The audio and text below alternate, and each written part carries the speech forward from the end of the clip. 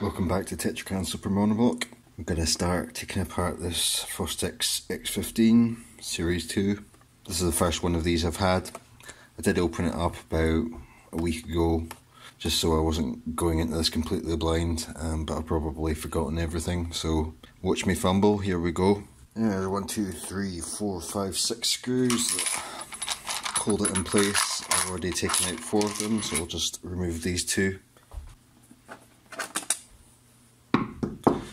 So that one there's a bit shorter, doesn't have a shank on it. I think all the other ones are of this long shank type.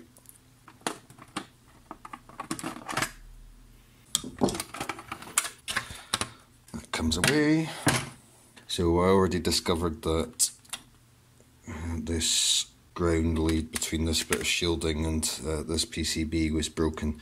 The person who's lent me this, they say that there's a buzz getting into the recording, so that could well be our issue, that that's detached. But also when I opened this before, I discovered there's foam rot. Foam rot, I'm trying not to shine this around because I know it does funny things to the white balance of the camera, but I've really only encountered it in person a couple of times when I've bought like old mixer cases and stuff. But I've seen pictures in forums where this effect of foam just turning into goo over time has done quite a lot of cosmetic damage to synthesizers that have been stored for a long time. So there's a lot of sticky residue on here. I'm not entirely sure whether that can cause electrical problems. I sort of assume that it's like rubber, it's not actually conductive, but I'll definitely need to clean that. And probably what I'll do is I'll scrape that away, and clearly there's some sort of issue here where we don't want this to short out any of the components underneath, so I'll maybe put down some masking tape, paper masking tape, and that should insulate well enough. This little bit for these input and output sockets comes away at that point. It looks like there was a pin there at some point going through there, so don't be quite so blasé about the way you pull it out when you come to do it yourself. The way that this design works is there's kind of a double plastic chassis. Quite a nice design in a way. I suppose the closest thing I've got to compare this with is in terms of when they were brought out, because I think this is a sort of early 80s one, maybe the Tetrakan Porter 1, and that's pretty empty case, a lot of space. So one occasion I bought a second-hand one and it arrived and the back of it was smashed because, you know, I guess any pressure on a thin bit of plastic with empty space underneath, it's going to break. But this is all packed to the brim with stuff. What you just heard drop there, by the way, is that there's these 2, I mean, they look like they're for a carry strap, which would be great if it was battery powered, but there isn't a battery compartment, so I don't know what that's about really, but those slot out like that. But all of this will lift out of this outer plastic case, but in order to do that we need to remove the knobs. I've already removed most of them, they pull off really easily. So you've got your 2 fader types and your triple bass controls come off, and your gain and pan ones, and at that point give it a bit of a shuggle, and that is going to mostly lift off. And it's still attached to a couple of places, which I'll show you. The DC jack is attached here, and then we can pull that out of this, well, it's KK socket here. And additionally, the power and record LEDs are attached to a little board on the bottom of the case here. Unscrew this one, get that in focus, wide ferrule screw, and that comes away. You can see the door here. It looks very much like the same kind of mechanism that's on a Porter 1, where you've got this kind of ank-shaped spring here. Basically 2 pins in this part of the door. One fits at this metal plate, one fits through the screw, then there's another pin on this plate that the screw goes to. That contracting and compressing gives you...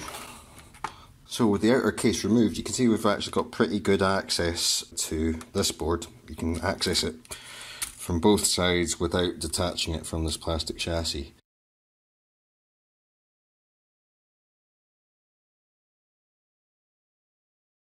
when I was first taking this apart, I did remove all these screws that are part of this big chunky mechanism for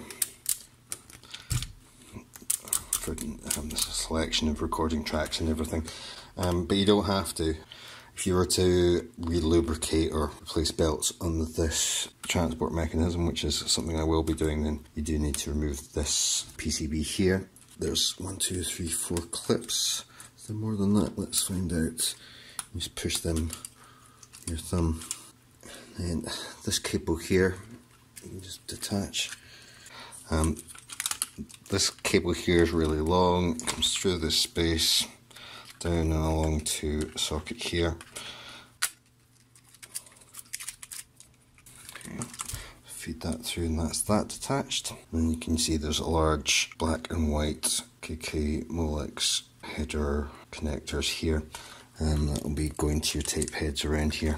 Those wires are delicate. You probably could use a flathead screwdriver or something, or a pair of needle nose pliers to get that out. I'm just seeing if they come out with my girlish thumbnails. Huzzah! It works. Oh, maybe this one's gonna get stuck. Oh no, it did come out. And then we're left with 2 more Molex connectors there, and then we've got, this will be our record playback board, so this is transmitting all that information. I guess this will be like a intermediate step between the magnetic heads and record playback board. So like the magnetic head information was coming in these 2 sockets, and it's exiting via these cables. Only thing I would say about removing these is there's color coding, but then there's 2 red ones here. I'm definitely going to want to get needle nose pliers for those. So when I unplugged these first, I didn't notice that there was 2 little red ones that I might get confused. So when you come to open this, do make sure that you make some sort of physical note about what goes where. If I wasn't already worried about having mixed these 2 up, then I would be like, you know, maybe colouring the side of that with a black Sharpie and putting a mark on the PCB. As it stands, I'll just need to kind of reassemble it once I've cleaned it and everything, and if it's still not working properly, then I'll reopen it and swap those cables around and see if that mitigates the problem. But I think all the other cables are, you know, the colour match. So here we've got a yellow connector going to a yellow header, or they've got different numbers of pins, so there's no real way to get anything else too mixed up, I don't think. That one's a bit awkward. I'm actually going to need to get in there with a flathead screwdriver. There we go.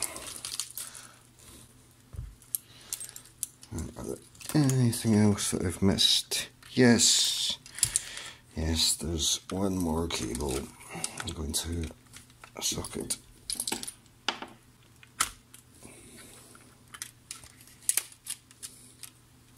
That's coming through that space. Right, at that point, that will come off